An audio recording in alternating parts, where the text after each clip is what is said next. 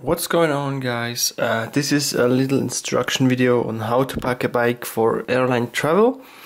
And in the beginning you saw me just shifting up my gears all the way to the smallest, to the biggest cock in the cassette. And this is in order to keep your derailleur out of the way, to keep it as close to the spokes as possible, so any external force that goes towards the derailleur is not going to damage the derailleur. Then you need to take off your pedals in order to put it in the cardboard box. Take off your front wheel and put anything that you can inside the frame, like in order to save some space. So the bottles, you really want to put them in the bottle cages. It's the best place. The bags, maybe you put them on too, like I did there, but you'll see that I will take it off again because I changed my mind. Then you want to loosen your stem bolts and turn your handlebar 90 degrees.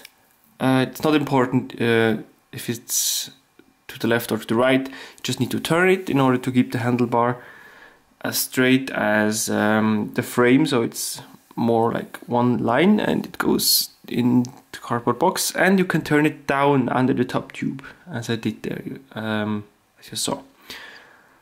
Then you just put it in and try to protect the bike with the rest of your equipment, like stabilize it inside the cardboard box. Like the bags, if you have two bags, just place one bag on the left and one on the right hand side of the bike, so you can like prevent it from being too much on the left or the right side of the box, and maybe if the box gets thrown around it doesn't really damage the frame.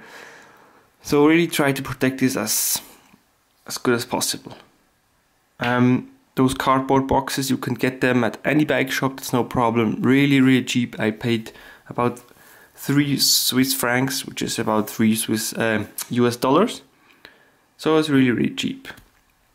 It's not like a $400 to $800 dollar bike box, which may be better to protect your bike, but you have to know that even a 15,000 bucks bike, super bike, how they call it, that is handmade and has all the bling, they get shipped in those cardboard boxes. So they don't get shipped in high-tech bike boxes that are hard shell and have highly designed and like compartments for any components and stuff.